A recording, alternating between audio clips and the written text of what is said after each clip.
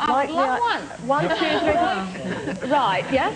A lot of working women actually want a wife, like men have always had. And that is, you know, what we all need. Would you like a wife? I'd love a wife.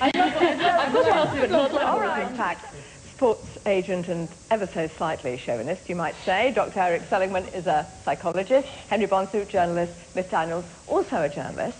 And Eric, you were saying to us that there is a real problem now with young men because the suicide rate has gone up considerably. Yes. Do you equate that with men's uncertainty about their role today? Absolutely. One of the major causes, of course, is employment. Unlike women, who rarely ever take their own lives because they've lost their job or their job is under threat, with men, although it may seem childish and a lot of women think it seems too simplistic, their identity is their job. They are what their job description describes them as being. And if their job is under threat, their personality takes a real nosedive. In addition to that, I think what we're talking about here that's very relevant is that what do they have to offer women? And I think a couple of chaps mentioned the fact that they're not quite sure what women want. On the one hand, images of the new man, the caring, sharing, supportive guy who involves himself in recreational weeping and changes nappies at 2 in the morning.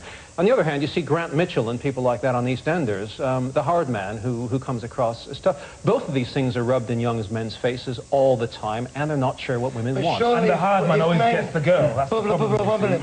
Surely, no, if men are committing more suicide than women, that's what you're saying? Yes. That's what's happening. Maybe that's the only way they get rid of the women, escape from them, is by committing suicide, because they nag you. If I could just interject there, yeah. Improve it. I like the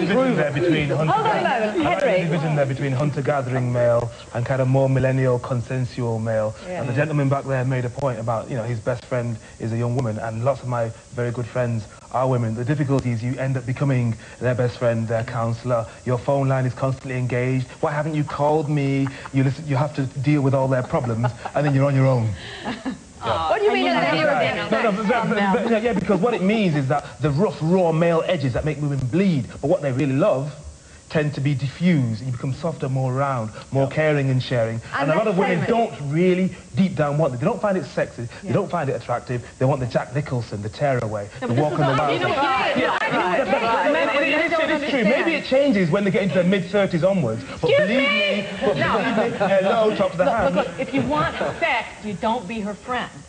She does not want to have sex with her friend. But don't women want to fall in love with a person who's also their friend? No, maybe don't mind. Go on. So I just have to say, I disagree, and I'm not over 30, and I personally love a communicative relationship with someone who's my best friend, who, you know, has a sense of humour and who can just be adorable and who can love me as I love them. The man who's the open book often gets kicked to the curb and discarded and becomes the best friend. That's what happens. Well, I think on the whole, the right people. I agree. You may very well be, you know, a woman who wants that, and that's great, but I think Henry's probably telling the truth. And what women say publicly and what women's media says in terms of magazines, which is they want a guy who is, you know, physical and so on, but also terribly caring, sharing, supportive, they're friends. But ultimately, I think he's right. They don't necessarily fancy guys like that.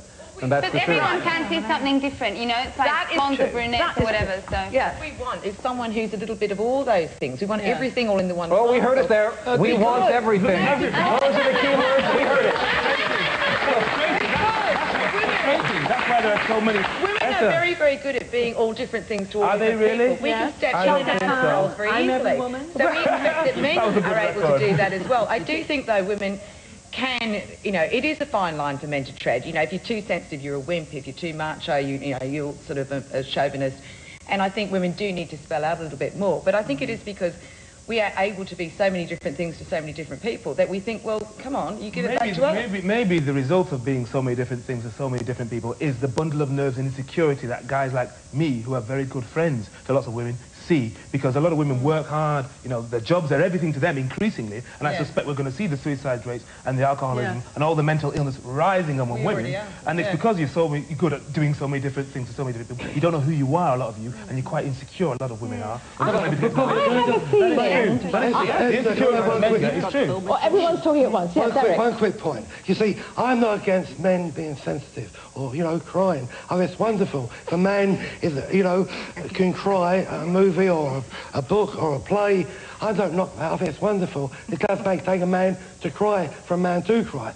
The discussion here, I believe, maybe I'm monster confused, is we're here talking about the difference between men and women. I would say that men do certain things, and women really are made to have babies. Adam and then Eve. Women come second. Women are there for a certain thing in life. I'm not saying women don't. Look at Esther Ransom, one of the finest, Emma's, Jewish word again, the truth, finest presenters, these type of shows in the world. Forget your Oprah Schmopras, she's the best. That's a fact.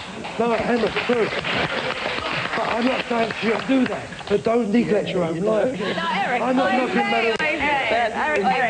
Eric, the schmooze was lovely. Thank you very much for the tribute. I'm being Emma's factual. But there is just a tiny bit in me that listens to you as if I'm hearing a sort of historic document, because the noises you make are just a little bit out of date these days. No, I want to pick up something that we said before about mental illness in men and women, because I'm not sure, Eric, you'll be able to tell me, but I have a feeling that when women were confined at home, obviously some women who needed liberating, literally, needed the opportunities the outside world could offer, they had even more mental illness. Their suicide rate was higher.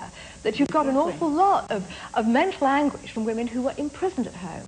And surely the reason that women are now, their suicide rate is dropping, the mental illness rate is dropping, is because we've got these opportunities. It's just we don't want them at the expense of men, do we? More than that. In fact, what people should realize that men and women are different, and women should listen very carefully because they are better built biologically and psychologically to handle modern leadership jobs. They can handle a variety of things at the same time. Doing a multiplicity of tasks, men are far more single-minded. And so we cannot, be better? as you were saying, that you can be, women have had to be a number of things at the same time. To the Jack of all trades, master. Women are much better at that. You actually are superior at that than men are. So We're very what is the single-minded and role? person. What's the new role for men then? That is the question we're arguing out right now. Absolutely. Tell me. What do you do? Eric, what do you do in your own life?